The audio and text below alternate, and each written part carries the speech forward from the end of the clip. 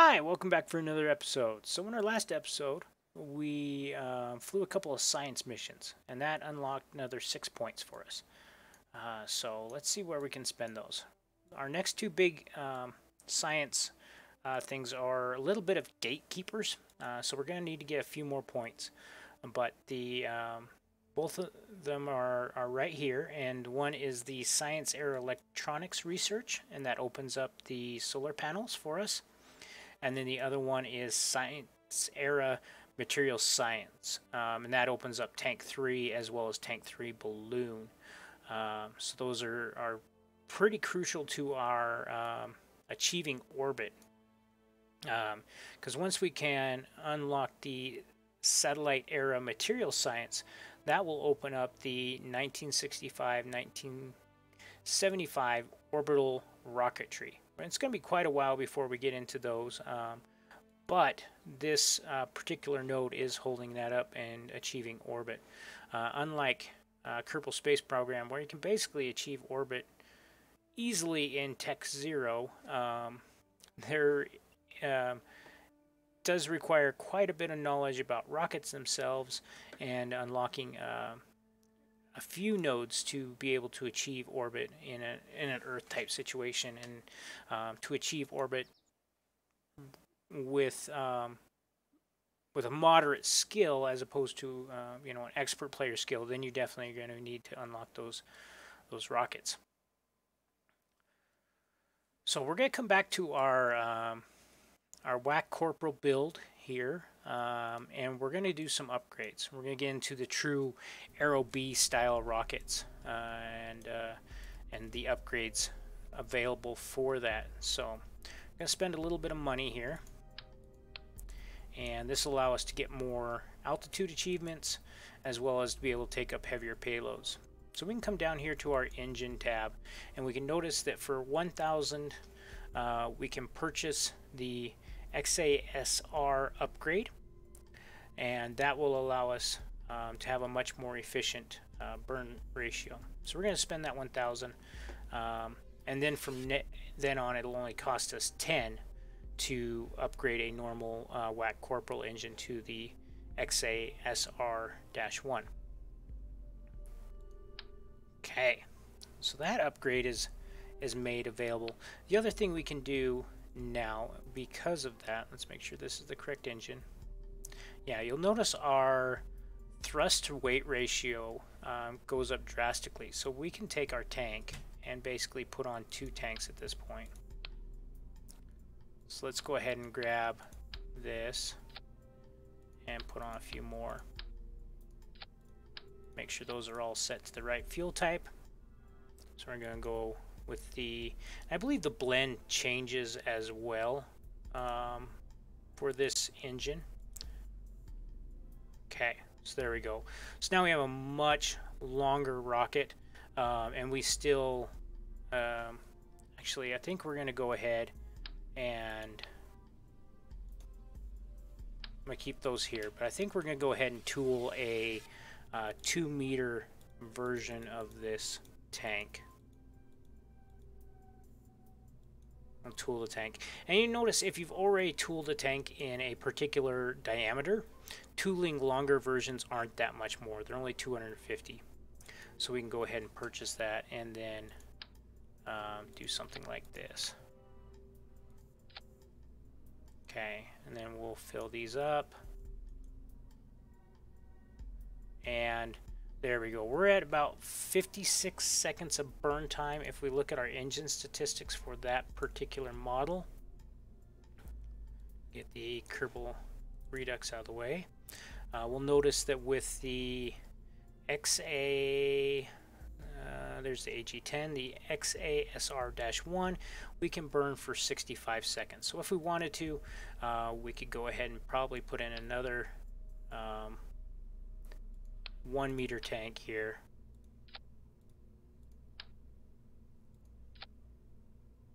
Let's take out one of those.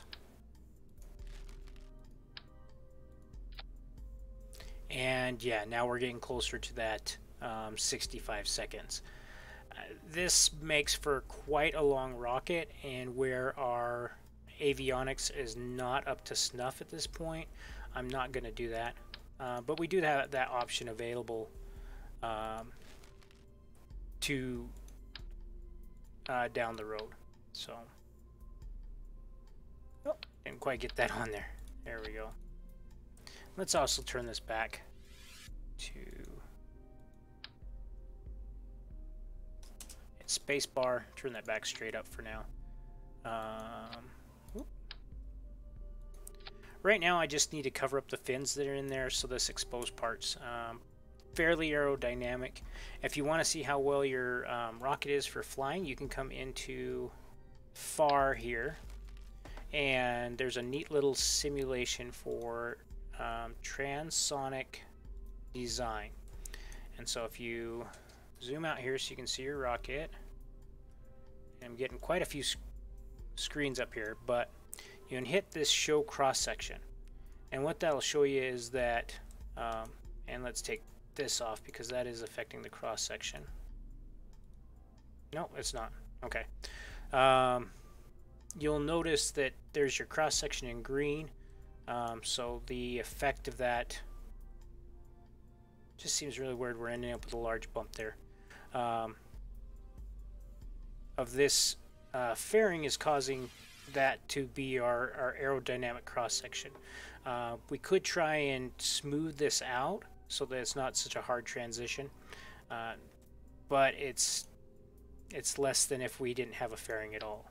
So if we go ahead and try it now,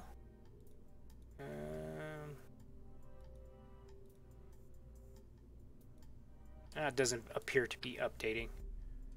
We may have to go back out and in. That can give you some information about that. Your pressure coefficient, that's the one that's that you should pay attention to if you have some very large transitions.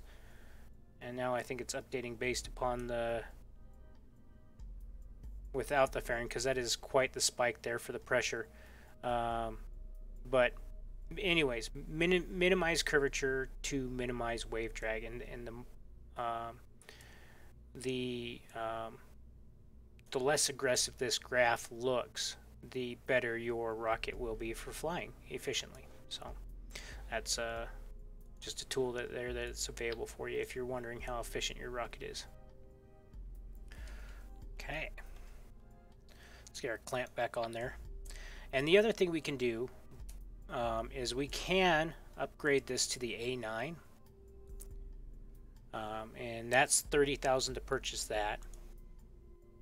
The other option is the RD100. I'm just going to pull off our A9 for now and just stick this up here so we can take a look at that. I left those graph lines on in FAR. Let's turn that off. There we go. And so with the RD100 we can unlock the RD101. The RD101 is a much cheaper upgrade. With that said, I'm not entirely sure on this, but I believe the A9 is a better rocket. But for the sake of variety and adding content, we're going to go ahead and do the RD101. So let's go ahead and we'll get rid of our A9 or A4. We will upgrade our engine to the RD101, and it only costs us $75 after that initial purchase. And then we need to change our fuels here to match the RD101. So we're going to remove our liquid oxygen tank and our ethanol tank. The RD101 does not come with HTP. That makes it a little easier because you can just hit the add fuels and it will be balanced. So you don't have to do the little slider game to try and balance out with as much HTP as in the engine itself. Downside is you know that you don't get a little bonus fuel in the bottom of your rocket as well. So so there we go. We have, let's save this as the XASR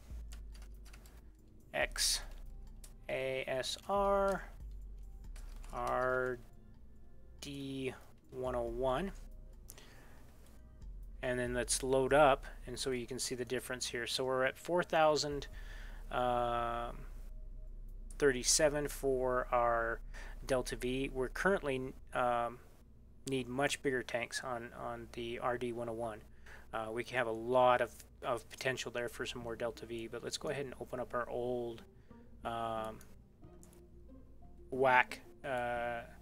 A4.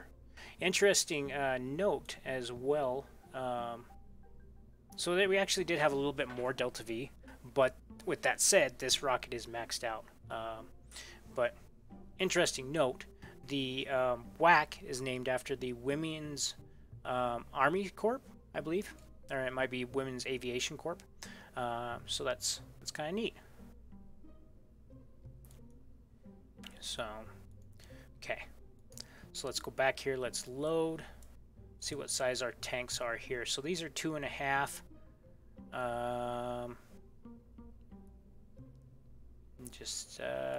Do we want to go?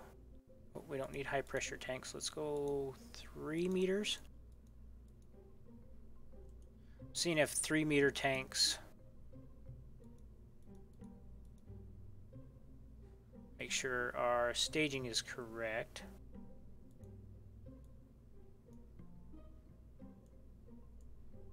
Wow, we have a lot of, yeah, we have a lot of Delta V something.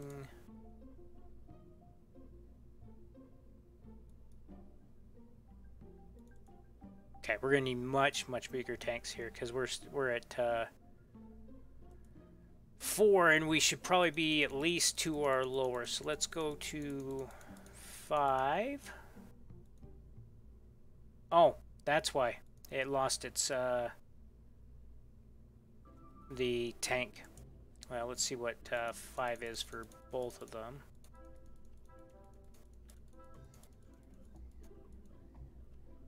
Okay, so that's just a hair. When we get into more advanced rockets, I won't mind as much, but our avionics package just makes it hard to control with that. So let's go ahead and come down to 4. I think also with this engine, yeah, the runtime, and this will be our first launch on this as well. So the runtime on the RD101 is 85. So that's 60 from 85, 35?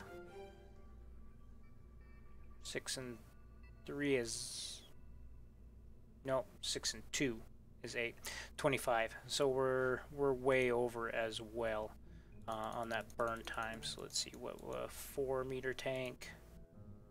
Yeah, that's better. So 2 4-meter tanks. Let's go ahead and tool those. Because they are a bigger tank, they're going to cost us a little more, but we're gonna use that too. So probably could have just done that with another 3 or 2.5 meter tank, but we do have some bigger tanks for later down the road.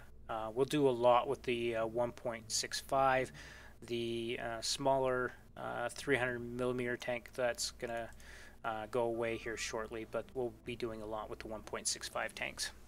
So okay, let's move these back up so they look reasonable.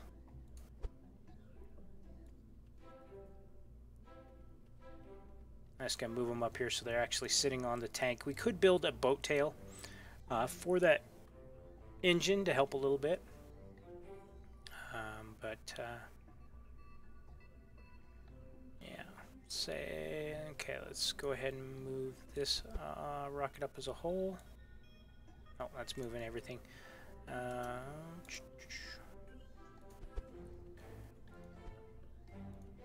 just wanted to latch on a little lower here and then move the rocket up to, there we go. Okay, so here is our next forte into the see if we can set some altitude records, and we'll possibly load this rocket down so we can do some payload stuff too. So We'll save it and we'll launch it.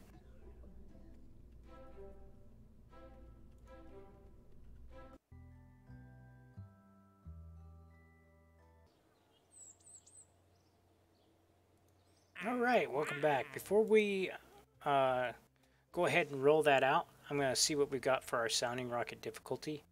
And we do have a 58 unit one, so we're going to go ahead and accept that. Modify our rocket here real quick and add those 58 units. Let's go ahead and edit.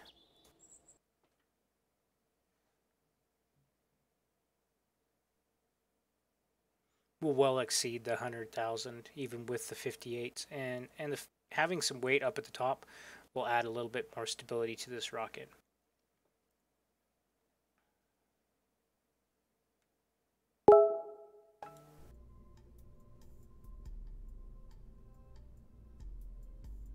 So okay, so let's go ahead and show UI on the tank and remove, add. Oh, we're so close. We can do 57. So I'm going to make this just a little longer. And there we go. Yeah, let's just make it. See if we can do this without incurring a tooling cost. So we'll just extend this until we see that tool item and then go back just a little bit. There we go. That'll give us 58, 59. So we'll update that. Update. That's not updating here. I just want to double check. Okay, there's our 59.6, and the mission required 58, so we got more than enough. Okay, let's go ahead and save those edits, and then we'll continue through and then launch this.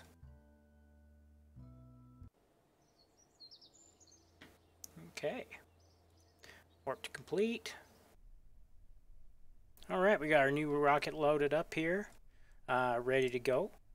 So we'll have to ignite the engine first, as we did before with the A4 series.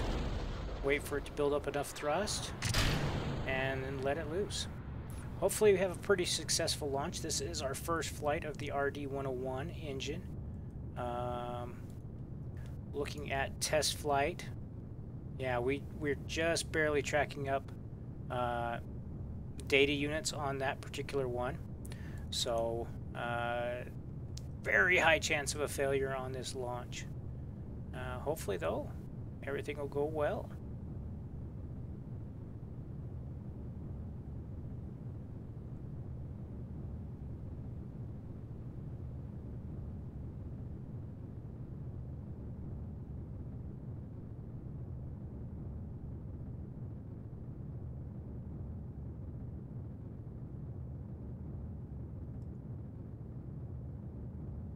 Still looking good. Looks like we're going to have a good, successful launch here.